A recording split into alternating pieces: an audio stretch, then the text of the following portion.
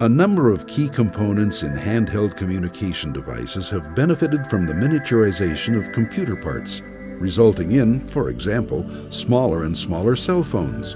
But as these devices add more capabilities, they're growing larger and larger. One of the factors driving the size of mobile handheld communicators is the filter. A filter means that one person can be talking on a cell phone next to another person on a cell phone, and their phones don't pick up each other's conversation. Now add GPS, add another filter. Add Bluetooth, add another filter. Add Wi-Fi, add another filter, and so on. Next generation 3G and 4G devices are predicted to require more than 26 discrete filters.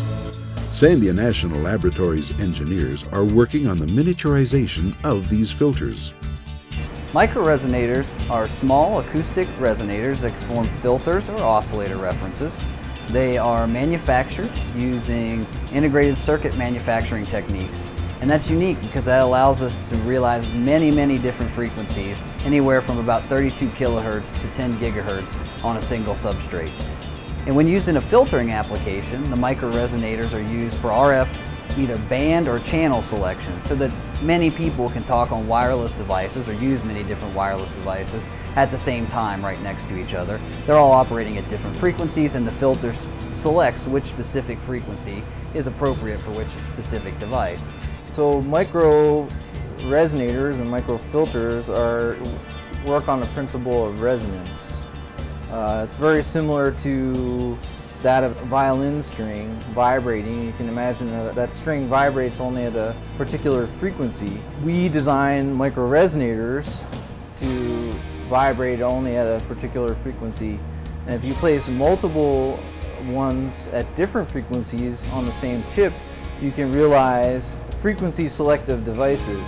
So you can pick only, for instance, your band where you're talking on your cell phone, like 1.8 gigahertz. You can design resonators that only oscillate or resonate at 1.8 gigahertz. And that way we can select that frequency and use that in communication systems and such.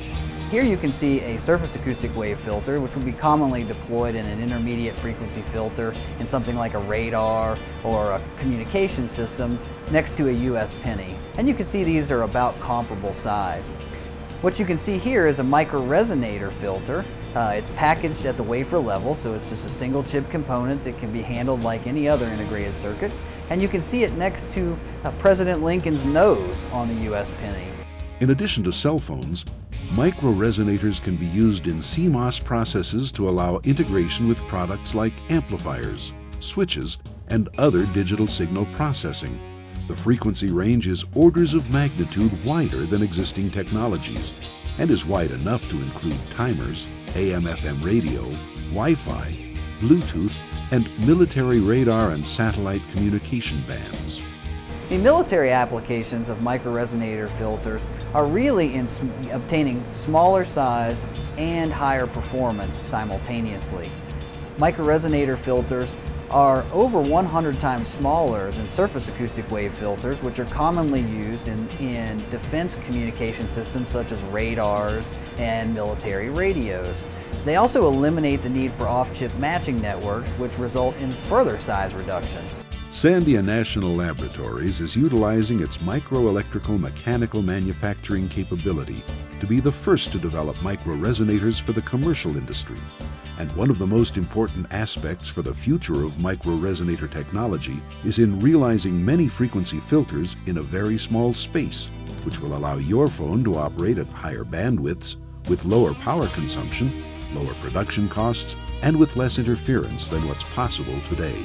I believe that our particular filter technology is going to change the future in terms of allowing cognitive radios, essentially radios that can scan this radio spectrum and find open channels that are not being used and enable higher data rates, higher bandwidths.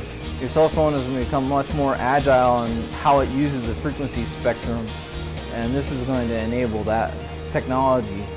Today's cell phones, while they could do that with existing technology, would just be too large.